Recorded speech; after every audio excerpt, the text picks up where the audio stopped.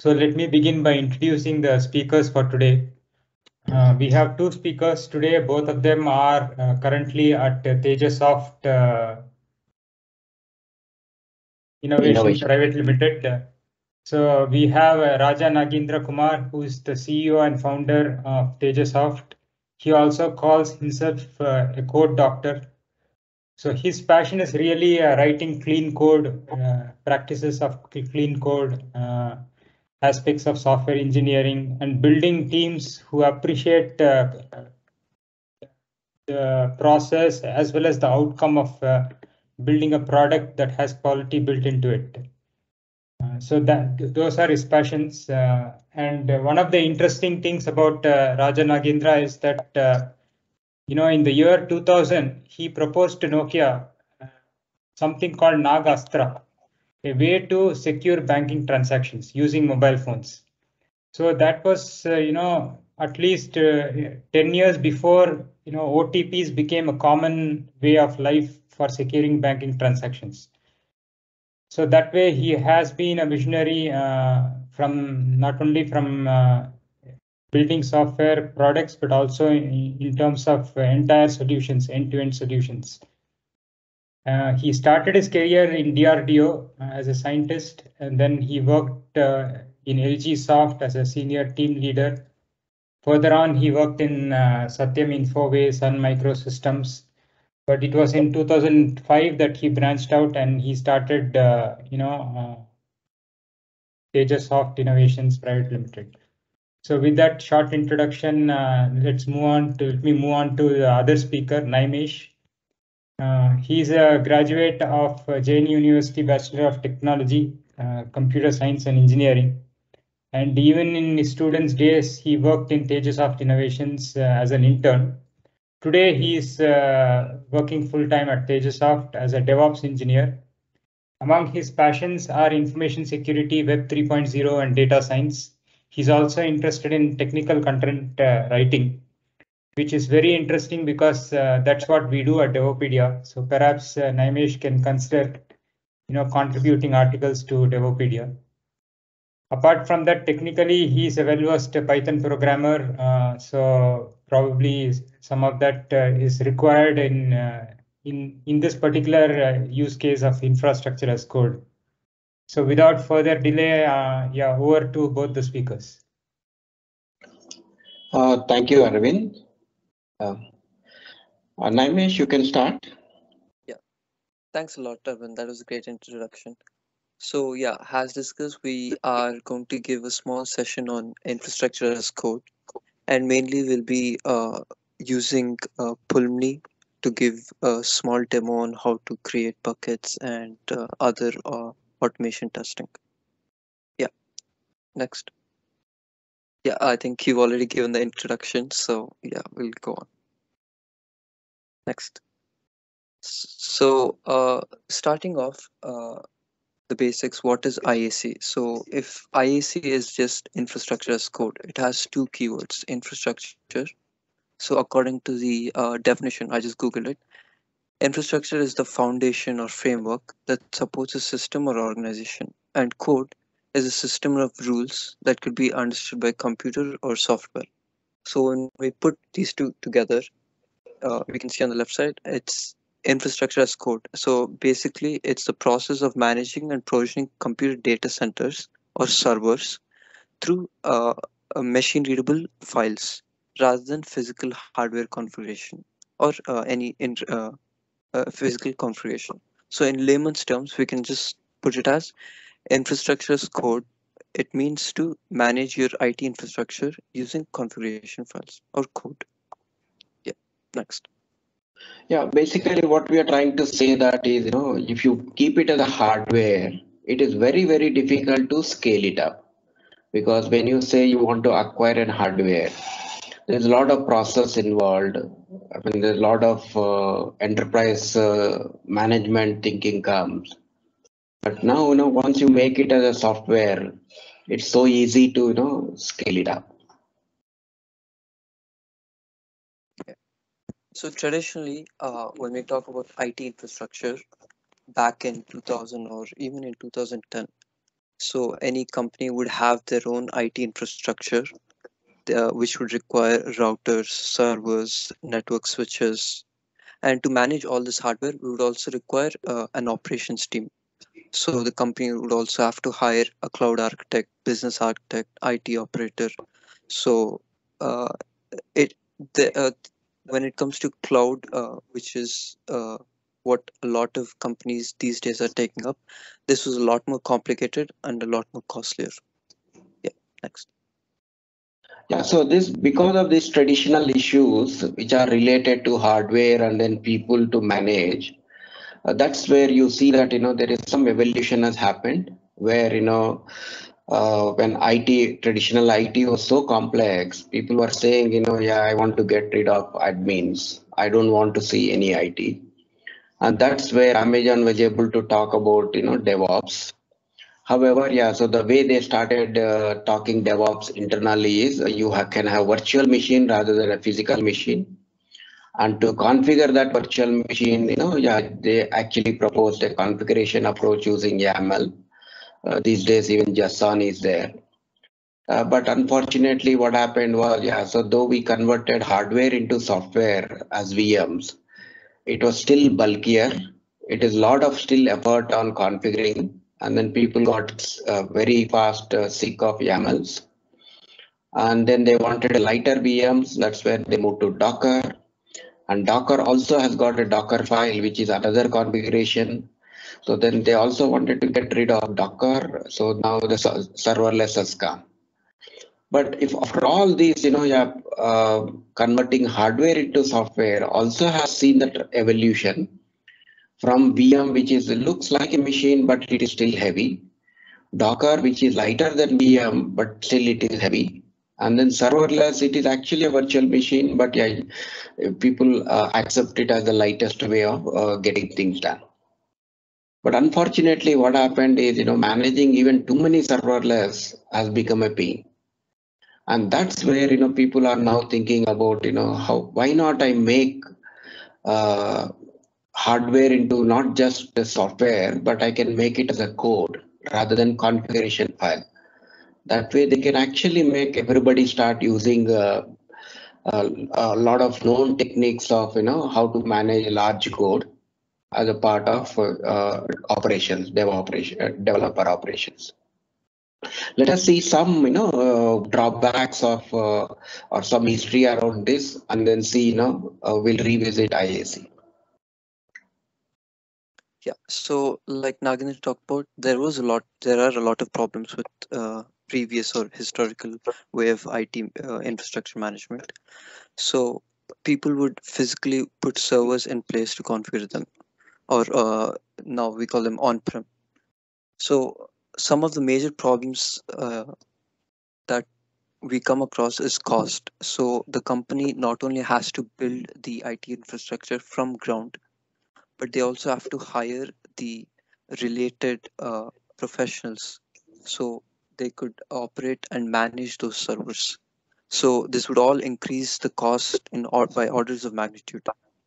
And the second part of the problem is scalability and availability. Since the manual configuration is very slow, application will struggle with spikes in access.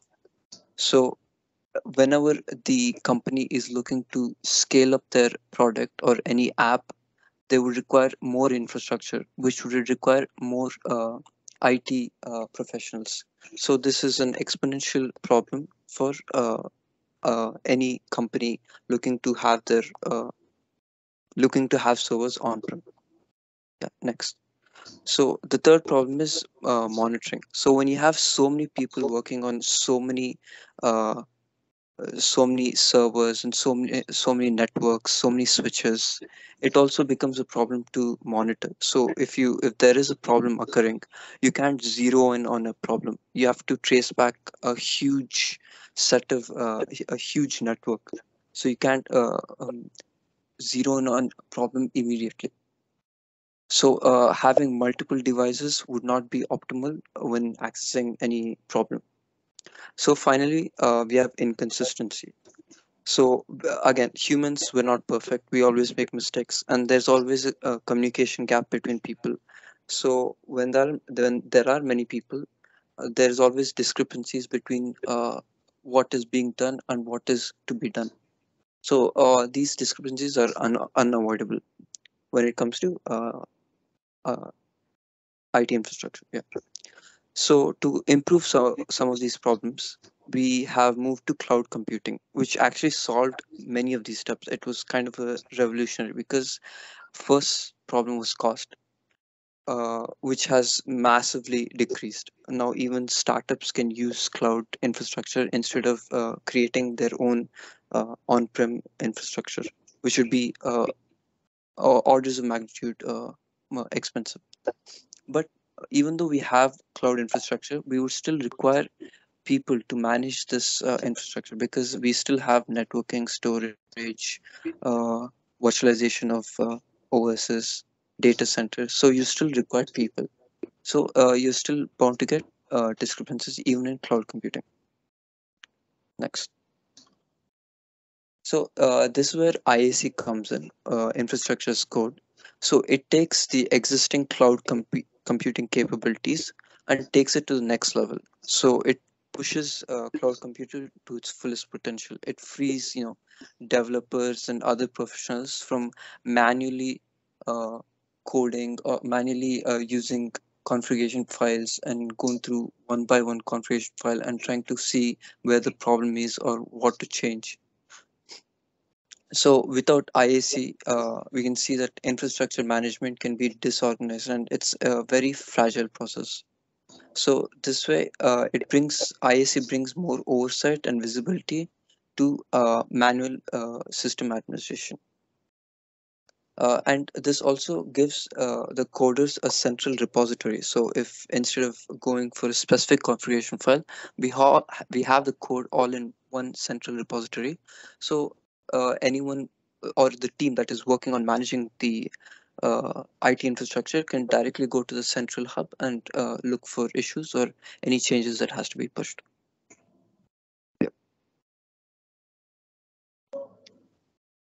So, for in order for the infrastructure as code to work, there are few dependencies the organization has to take into place.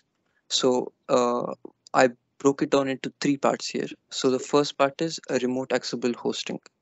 So, the management tool, whatever IAC tool you're using, needs to be able to connect and modify on the remote to the remote host. The second is configuration management platform. So the tool that is being used uh, should be able to automate tasks since you'll be managing quite a lot of servers and a lot of physical infrastructure. It's always important to automate your tasks. So you can create a set of scripts or tools s- uh, to help out your team. And finally, like I said before, there is a central repository. So whenever there are updates made, it's important to have a very stringent version control system. So, for example, previously we had YAML, but YAML 2 people were sick of it, and there were way too many configuration files, and having to manage all that is very difficult. So, if you have a proper version control in place, then it becomes much easier for the developers and operation specialists. Yeah, next. So when implement ISC, there are two main ways to go about it: declarative or functional, which is basically what should be the actual configuration of the target. Then the second one is imperative or procedural. So this is basically how the infrastructure can be changed when how the infrastructure should be changed to meet the desired result. So you can remember it has declarative as what and imperative as how.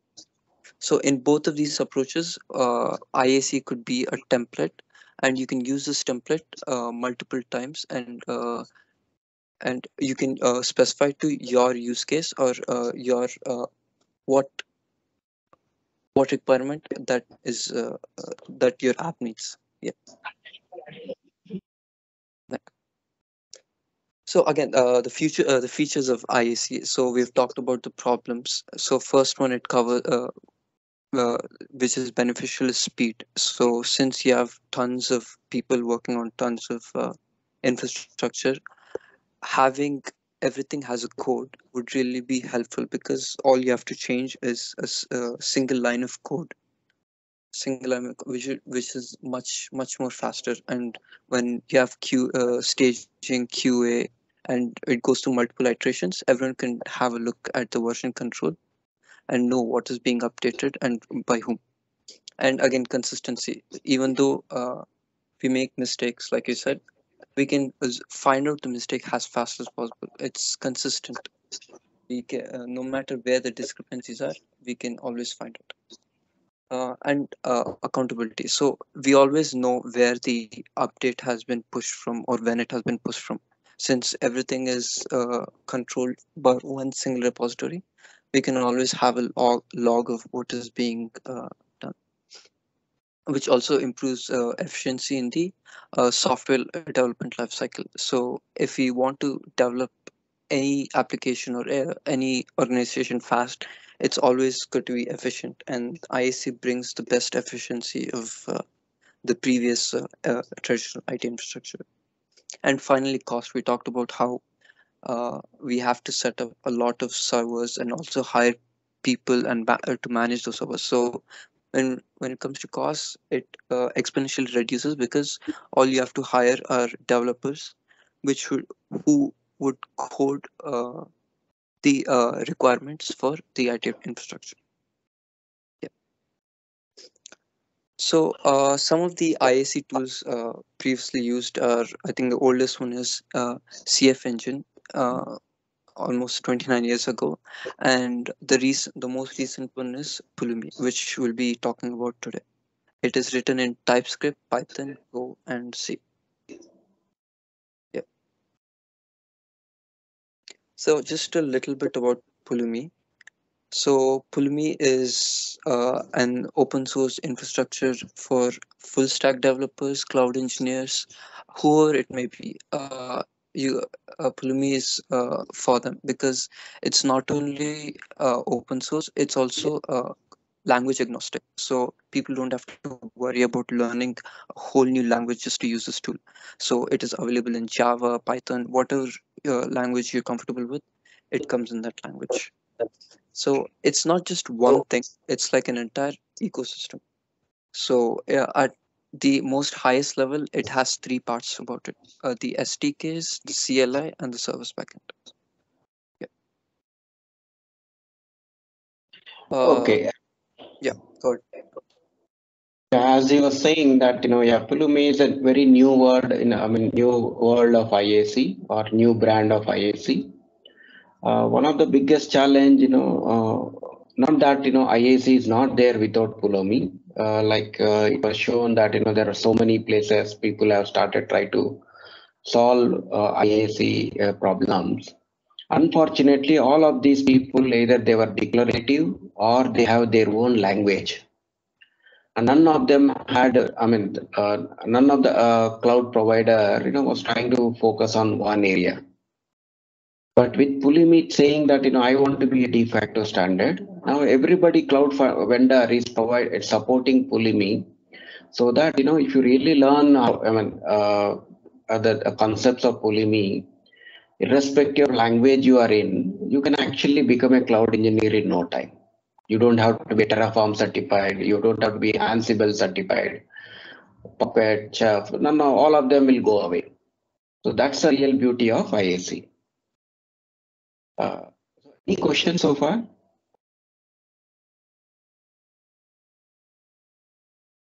Hello. Yeah, I have one question. Earlier you said people are sick of YAML. Right. As far as I remember, even this Ansible files, the playbooks that we write, they are in YAML files. So would you consider Ansible still as IAC, or it's something that came before IAC? Oh, it is one form of declarative IAC, not imperative IAC. So it's okay to have YAML files and treat them as IAC. Yes, definitely. It is one. Yeah, it's a lower end IAC. But again, yeah, see, when the configuration becomes very huge, it is a pain. Right. Yeah. And at a scale of where people want to have hundreds and thousands of servers, it becomes a hell.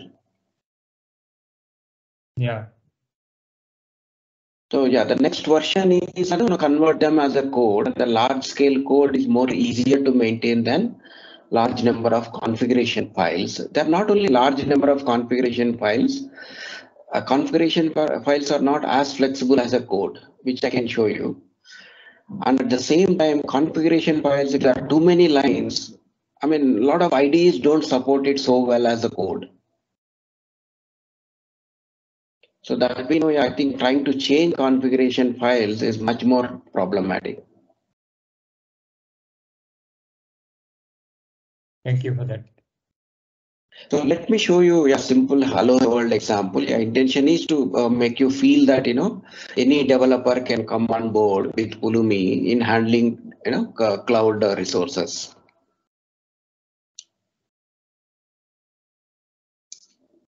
So this is one of the simple. The first thing is you want to create S3 buckets on AWS. It is as simple as this code. Yeah, maybe this code is in Java, but you can write in any language. It's any standard language, Go, Python, JavaScript, TypeScript, Node. So they give you SDK kind of environment where now cloud resources have become a library. The way Java guys know about how to make a network, how to make threads, how to make processes, how to make UI. Now cloud also has become a library by itself. And as long as they know that cloud will have these resources, they can always, and to create that resources, they have to create that object and then start giving those names. Exactly like now, let's say if I want to create one bucket in a UI way or CLI way, somebody has to remember what are those command lines. And it becomes a learning curve. But by the time it learns, the UI will start changing. So we would also, when we say create a bucket, this manual approach. Now who will know? I mean, I think a good DevOps guy may like it.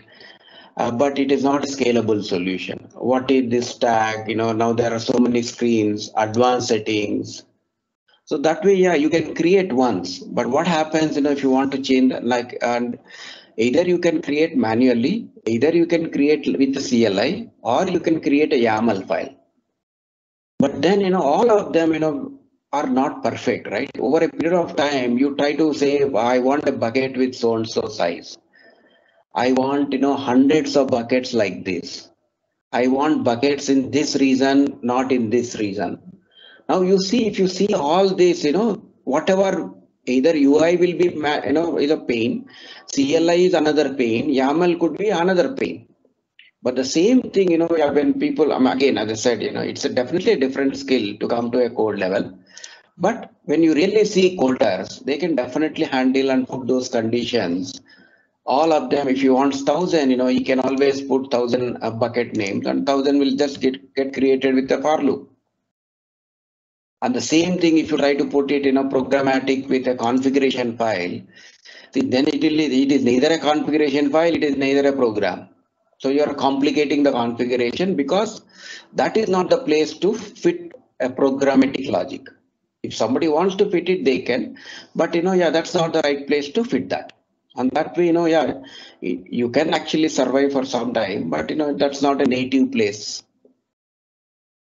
So I'll just show you one, the same example. You can see Pulumi how this code also is there in the GitHub. I can share the link.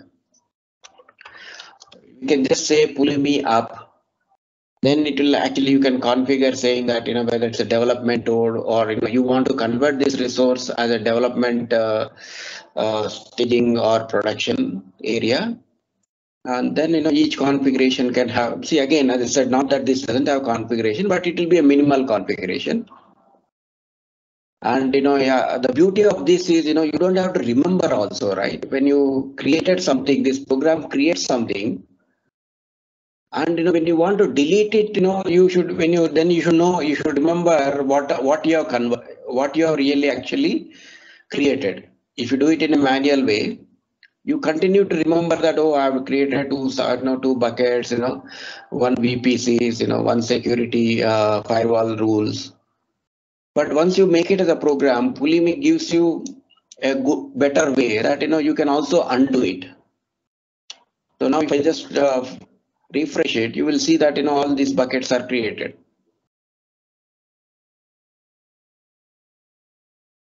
So that's where I said Pulumi makes it standard for any developers to get onto cloud. Like the way when you really want to have a network library, you must know something, right? There is some socket, server socket.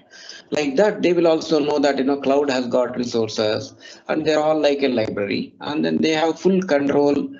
The same thing, if I want to create those 10 buckets, it would have taken easily half an hour, and I would have made a mistake also. So far, is the difference coming out well compared to configurations, UI, and CLI?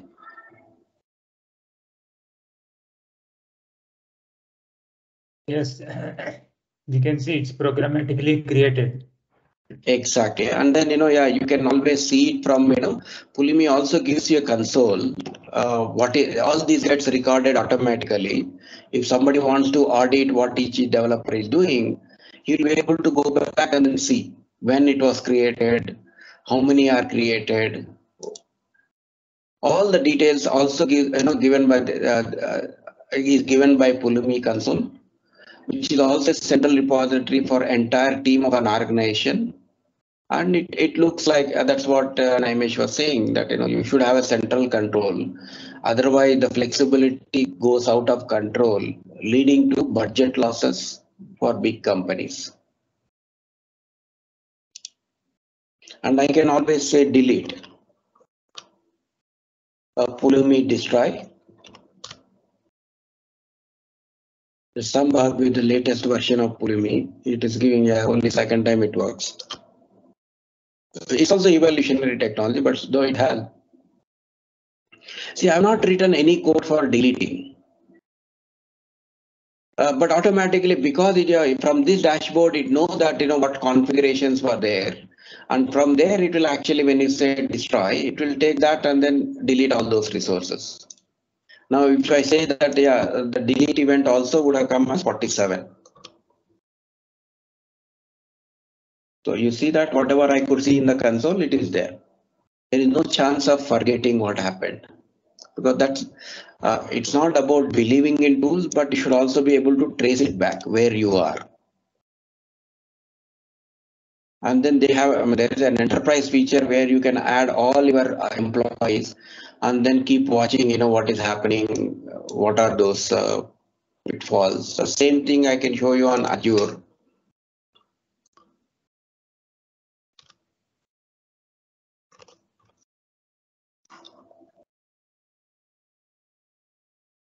So Azure code is here.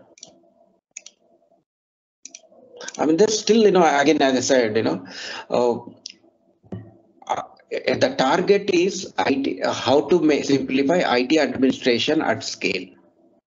And for that, there were some bottlenecks like, working with hardware that is broken. It has become a software. Now, once it became a software, you still have to configure. And, yeah, you can configure it. It looks like, previously people said JavaScript is so good, right? Because anybody can write the code, and which is true. But when you say enterprise class, when more code comes, people started blaming the same JavaScript where they said it was easy, but it is very difficult to write enterprise class code. And that's where TypeScript came in. Similarly, in the DevOps area, yeah, the flexibility has come that, one good, they have broken hardware into a software way, and configuration is still not able to, scale them up. And that's where they're going back to the old school. Why cannot I make everything as a code? Because one of the good thing is, developers are there. People are used to handling larger code. And more especially, IDE tools are there very powerful enough, which actually can make a lot of flaws. They can actually identify refactoring. All that can actually they can take the best advantage of existing IDEs. Like that, yeah, it's one small concept, which is taking so much of turns and twists, and still, people are trying to innovate. But the logic is same. How can I convert everything into code so that I can better manage, better optimize? So we have very good directory structure. I mean, not all these examples are not ours.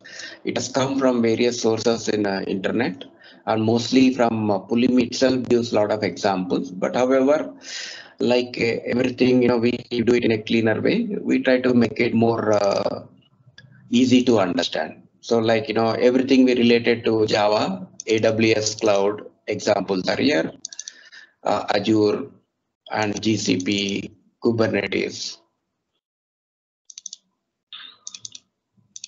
So Azure calls them as storage.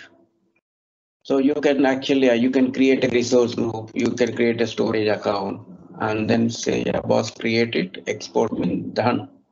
It gets, I mean, it will do everything required for you. You don't have to struggle so much about, what are the UI methods I have to use or CLI options I have to use.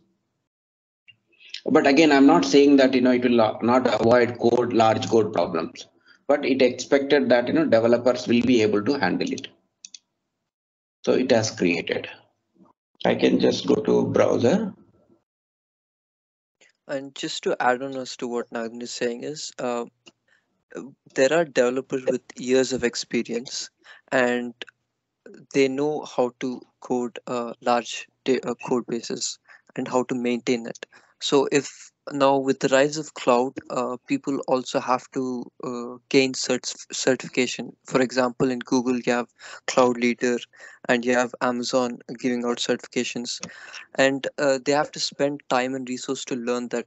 And I'm not saying it's a bad thing, but it takes up time and resources. So instead of that, they can focus on the skill which they already have, which is developing and coding, and then improve on that by actually writing a code to create and maintain the cloud infrastructure.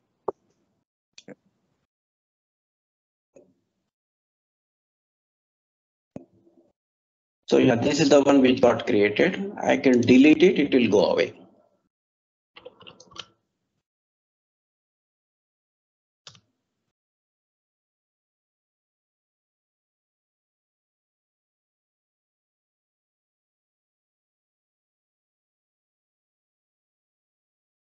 The same delete, yeah, if you really want to use CLI, yeah, people can become master saying that, this is what, use this command with this option. But, that's not something, we should appreciate when you really want to scale a product to millions and billions of dollars. So that way, little investment on, good practices of automation can really save huge effort and cost to the companies.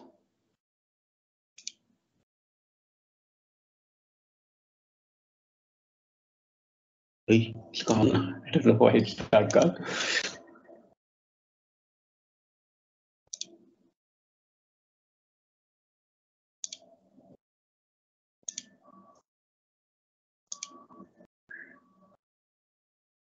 Yeah, it took some time.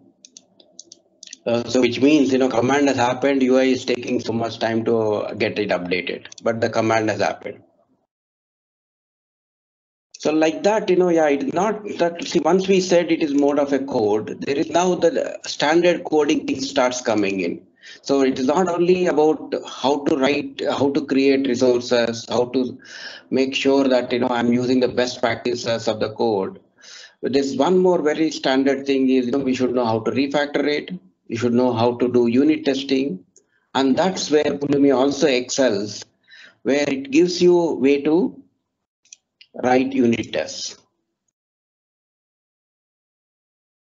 I actually, GCP thing, I have some problem with GCP. That's, I think when we started, it's simply billing it without knowing. So we removed that example. But there is an example code in the version control for sure.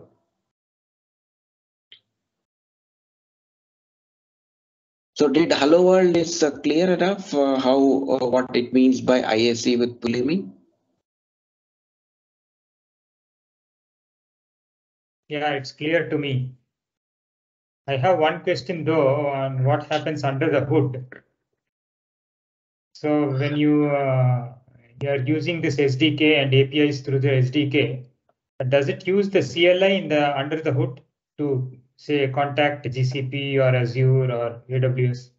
See, each of these cloud providers, they have a CLI or API. Exactly. Right. Yeah, so basically, yeah, because Pulumi is pushing for optimum approach, yeah, I mean, they started with using internally Terraform. Okay. But Terraform internally for, yeah, they were using, CloudFormation and CDK. So that way Pulumi initially was using Terraform. Terraform was using, I think, HTTP API. I think AWS have got 4 or 5 ways to handle this. One is they started with HTTP API, then REST API, then CloudFormation, then CDK, and there is also SDK.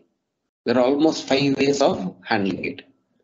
But Pulumi was using Terraform, and Terraform was using, I think it is internally using CloudFormation. That's what I understand. Maybe I can verify it.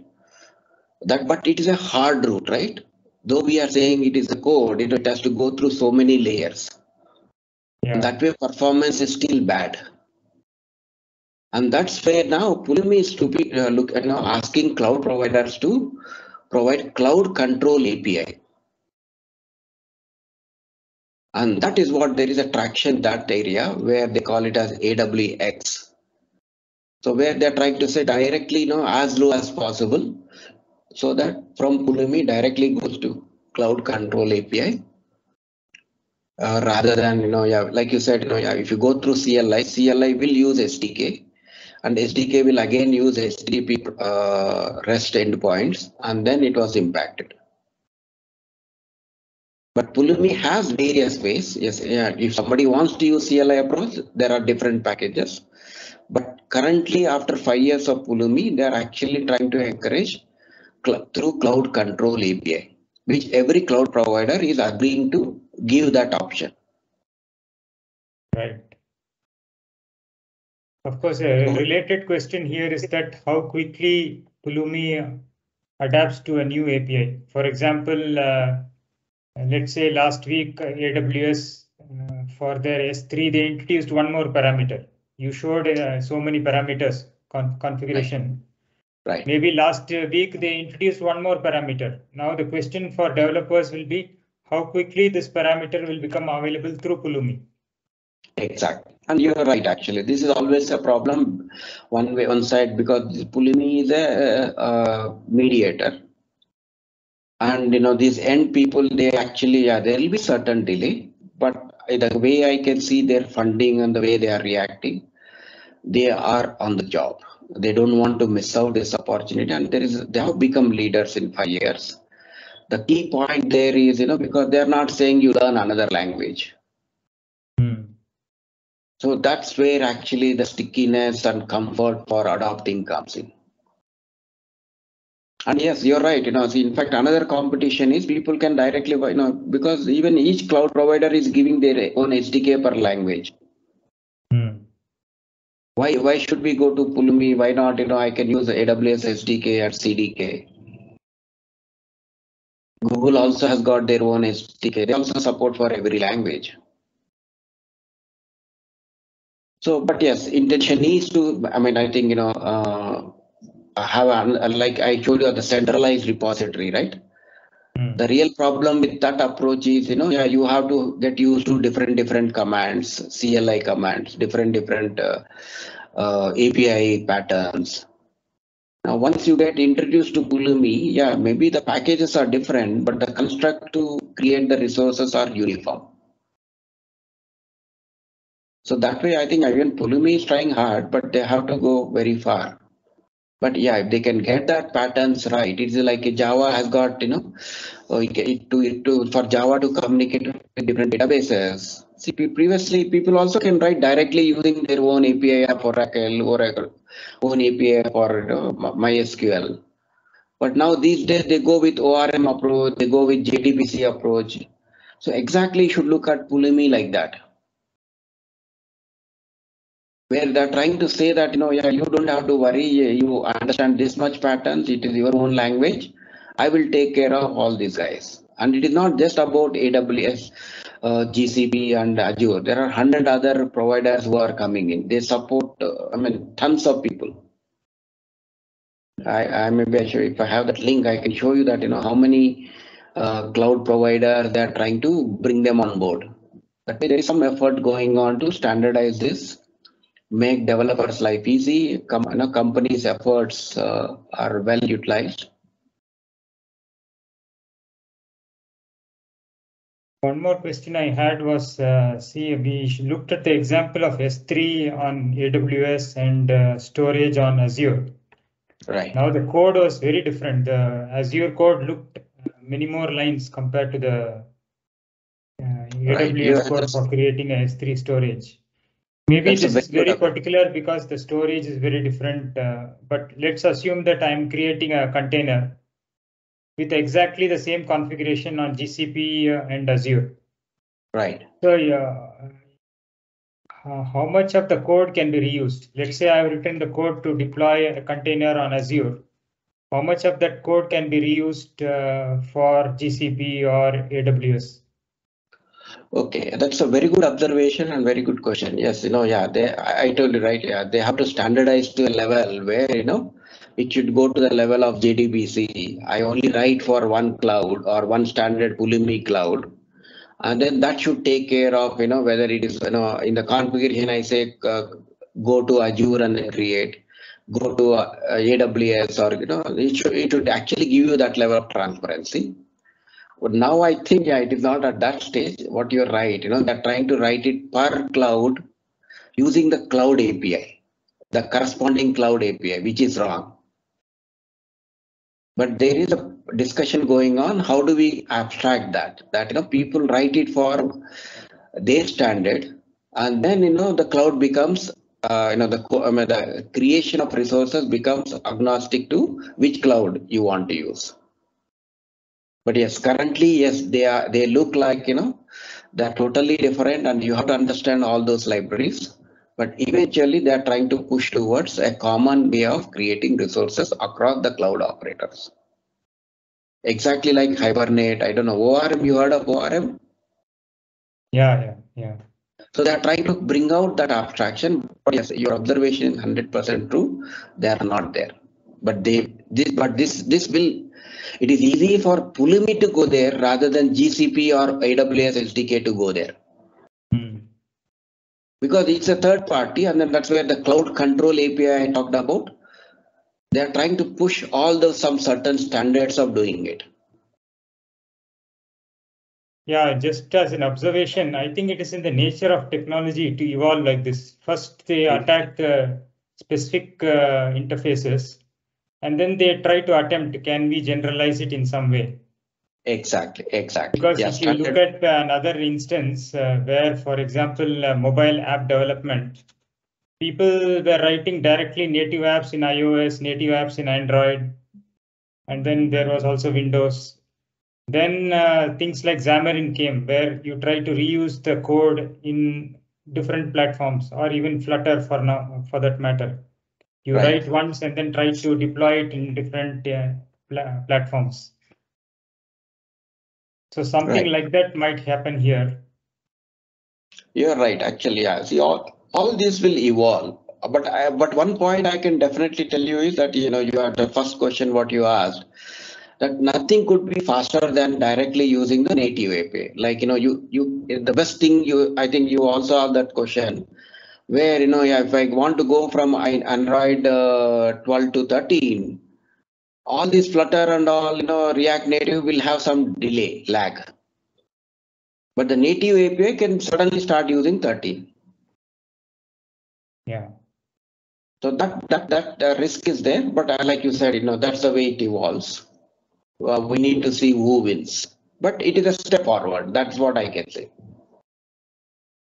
But the evolution may take some time. That is my guess, because all these cloud vendors, they want vendor lock-in. They will not. Right. If your product is using S3 or let's say DynamoDB, then it will be more difficult for the application to migrate to another cloud platform. Right, you're right. Actually, yeah, everybody's playing their game, right? Their business game. But yeah, Pulumi is trying to. I think yeah, it's when I said step forward. Yes, the vendor lock-in is now. At least we are not talking about AWS SDK.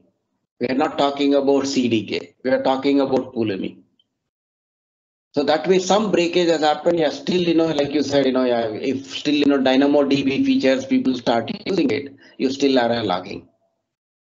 So there are actually, you can create your own resources also. The good thing about Pulumi is they give you a plugin mechanism where, you don't have to worry about just, AWS. That's what I said, they are using, a lot of providers are there.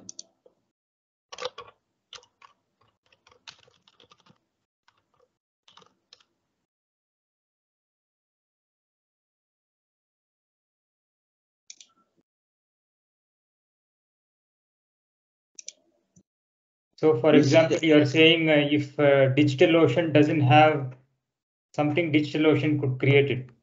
Exactly. Now you see this. These are all called packages approach. If anybody can kind of bring out, their own resource and then provide a plugin for Pulumi. Like that, there are so many for Alibaba Cloud, JFrog. You see, every resource which they want to expose to the cloud, they have a plugin here.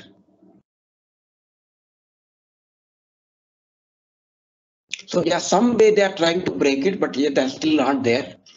But yeah, some of those, business level, how you really want to make things happen without hurting. You become very popular, then automatically, AWS have to say whatever Pulumi ask, I will give.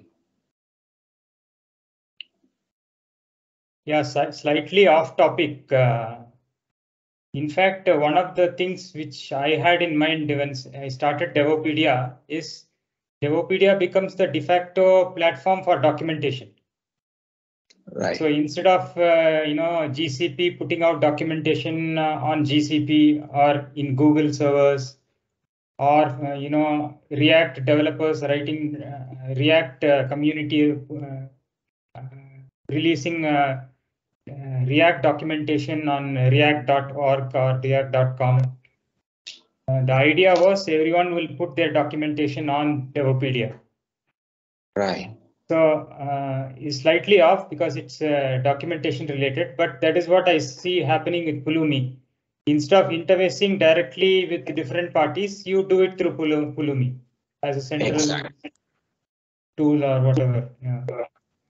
But that way, what happens? Every vendor now has some standard. The same problem with the developers trying to learn everybody one-to-one. Developers are learning Pulumi, and vendors are also comparing to Pulumi. That way, it becomes a one-on-one problem rather than one-to-many problem. Like you said, if you want to become a documentation for every software in the world, you expose the API, and then they will start pushing it, using that API. Right. And then, who are seeing, they're not looking for where should I go for React Native documentation, where should I go for GCP. They'll just come to Devopedia.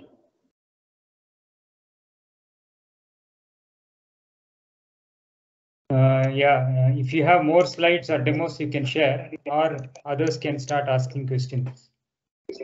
I think the examples are there. I'm not. People can look into it. Let me just take you to the slides if something more is there. So like that, you have a unit test where you can actually verify whether resource is really created or not.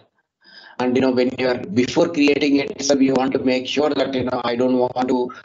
I want to make sure my Kubernetes version has to be 1.23 and above. See, all this you cannot get it as a part of configuration. it is very difficult because they assume that this configuration will never be changed or it is always right. But at a scale, you have to suspect everything, and that's what code gives you the flexibility. And integration tests also, if you want to make sure that 2 or 3 resources are integrated well, so there also you can start writing integration tests.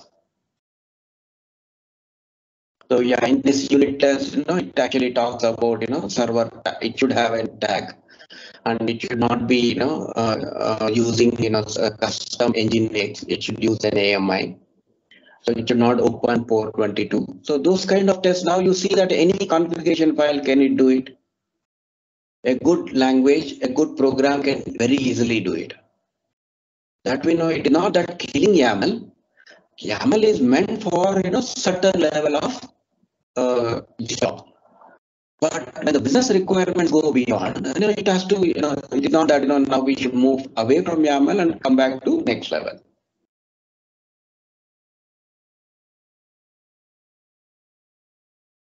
So here also you can always, if you have said, my EKS is supposed to be EK 1.23, it would have failed even before creating EKS. It will say, boss, your test says that, it has to be 1.23. Developer wants it as 1.23. So that way, we have created all that. So we can see it. Oh no, I think I have deleted it. Oh, it is running. Something is running.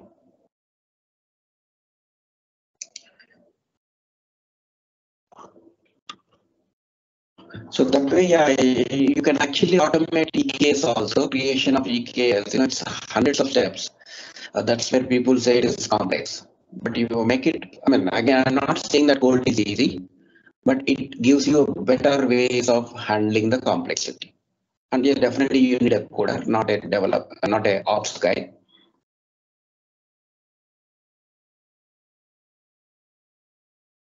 So you just say go test. It is actually testing whatever the integration tests.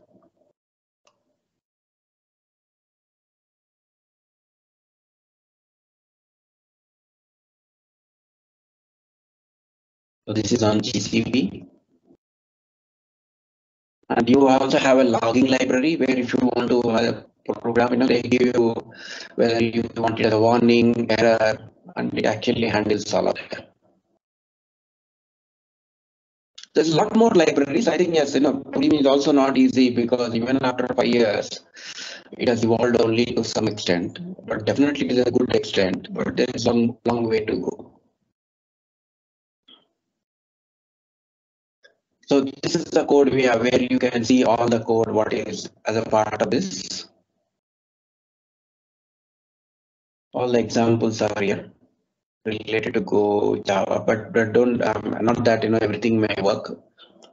But if you can help me, I can always fix that.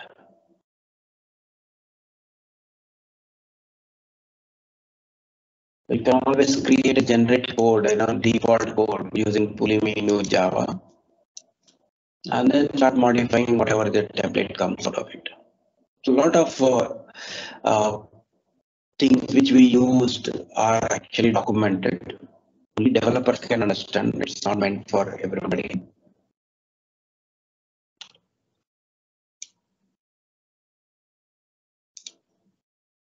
I think we are done. Thanks, Nagendra, for this. One thought. I heard about a company called Nutanix. Do they also do something similar to this? I'm not able to recollect, though. Name looks very familiar to me. What is that company name? Nutanix. NUTA. They claim to do similar things. I'm not sure. I'm not the right person. I thought you would be the right person to tell. No, I don't think Nutanix does all this. They are a hardware company, right? Or an OEM for cloud or something. Yeah, I know. I can create that hardware from any cloud provider. That's what they told. Any cloud provider, you can create a hardware, you can manage it, you can delete it. Right, but they still are not open source, right? They give you like they say that I give you the hardware, you can actually do any developer, any cloud. Okay. That's So, where I remember them as Pulumi is OEMs. open source, Nutanix is not. Is that the difference? Right, exactly, you're right. Okay. And they're open source, they're closed source, and I think they sell hardware, I think, more than software. Okay. Okay, you can check it out. We can talk later. Maybe I think I know this company. Somewhere I forgot. They're there in Sarjapur Road. Yeah. They're there. Okay. Well, it's good that you told me that they're looking similar. Okay. Any other questions?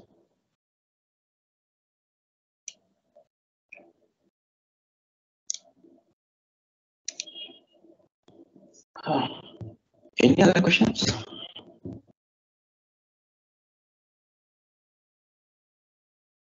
I'm good. Thanks for the session. It was useful. Yeah. Thank you so much. Okay, if no other questions, I think I would like to thank both the speakers for that very short but very clear introduction to what Pulumi is, and beyond Pulumi as giving a good introduction to infrastructure as code. So this will be quite useful for beginners who are just getting started in this space, or who have been for a long time, grappling with the configuration files or GUIs. So it is confusing, it is repetitive, and you can't recreate the same configuration consistently. So in that sense, Pulumi is going to be quite useful.